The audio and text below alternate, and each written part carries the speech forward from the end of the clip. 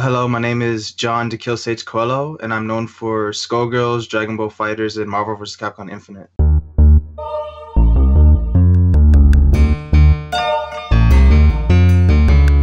Competitive gaming, it has been around 9 years since I started my first tournament. It's either Donkey Kong Country or Super Mario World. I like Nintendo mostly because I just grew up with it, so I like the characters a lot, and I just love the characters. When I was given the opportunity to sign with FGCFOX, I honestly couldn't believe it and still kind of can't. It's like pretty life-changing for me. I'm like super excited to be a part of this.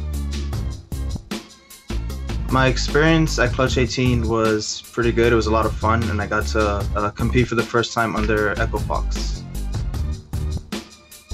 It was expected. Like, I pretty much went there thinking I was gonna win, so I didn't really feel too different than usual. Sonic and I, we practiced together a lot, so basically we relied on our experience to give us the victory. Winning Skullgirls at EVO 2014, that was pretty big because it was the first like really big tournament I went to for the game, and this is when I was like an underdog. It was a huge victory for me for winning that tournament.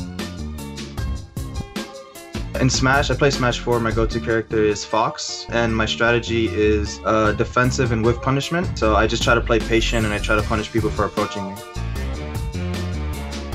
Whenever I lose, I typically get really bitter, so I try to like keep to myself a bit and like recompose, think about what happened in the match so I don't make the same mistakes again. My overall goal is if I can like learn and improve from it, then I would just play better next time, and I use that to keep going.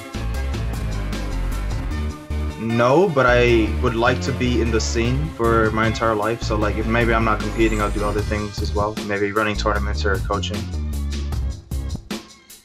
You can expect a lot more tournaments from me and a lot more streams.